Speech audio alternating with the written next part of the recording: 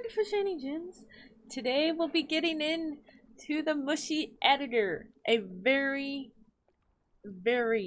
quick overview of it, okay? We're not going to get too into detail. We're going to do this slowly, make sure everything works for you. And so if you have questions, let me know. But this is the start of the Mushi editor part of the Pippi Mod tutorials. I'm super excited. So this episode's going to be a quick overview of the Mushi editor.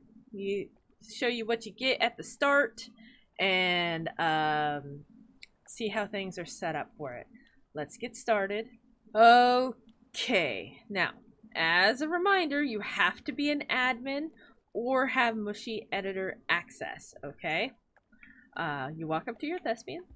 In this case, I'm holding E.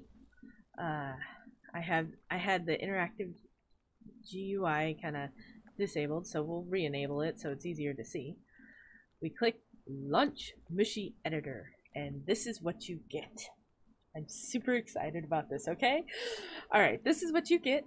Right click allows you to drag your arrow around just so you can see what's going on. Alright, and then if you left click this node here, you can move it. If you right click on it, you're just dragging the screen.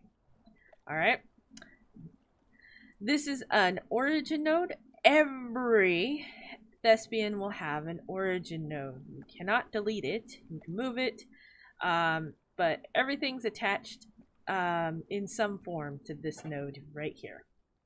Okay, let's start with the About page. You click the About page, you get this. It's about Mushi Editor, the creator. It's a visual scripting. I love this. It's an awesome tool. And of course you get a little funny thing where it asks which way the logo's spinning, and then of course the close button kind of jumps all over the place for you. And we got a cute little cookie monster thing. It's adorable. I love it. Alright, you click the help page. It's going to send you to a PDF for the Mushi editor system. It's a very basic information, so keep that in mind. Lookups, you can do ID lookups. Give it a sec. It's items. It's item ID lookups, so you can look it up and copy and paste and so on and so forth. Local character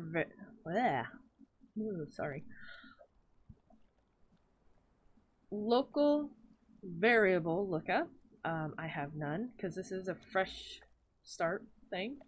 And then of course your global variable lookup. Okay, and then we'll get into details of all of this later. Okay, and then under file you can hit new. You can save. Control N is new, Control S is save. Save often or you might lose your stuff. It will automatically save to that thespian. Okay, emphasis on this. It saves to the thespian. Local script storage. You click this. This is how you save the entire script you're working on. I would save often again. Just keep saving. You can do a temporary save. Just say temp save and just use that as an overwrite until you're done. And then you can actually really click on, name the saves, okay? But that way you have the local save and you're good to go. You can generate or load a multi-string. This allows you to share your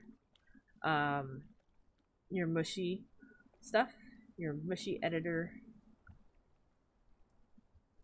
Oh my god, I can't think of what it's called. Scripts, there you go.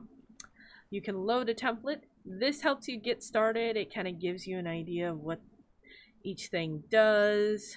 Bounce node, randomize, wait, actions, so on and so forth. You can also close. Yeah, sure, I don't need to save. Every time you change the Mushi editor and you hit save and you hit exit, you must hit apply and then close. Okay, so we go here, Ugh.